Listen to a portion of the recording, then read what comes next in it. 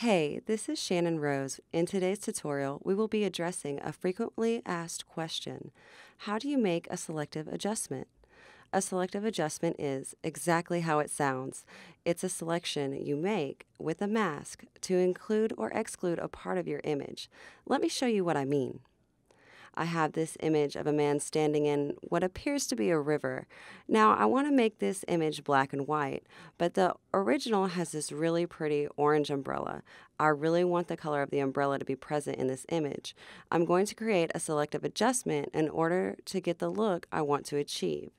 Go to Adjustments, select Black and White, then click your Add Mask tool next to the Hide Adjustment and next to the title of the adjustment.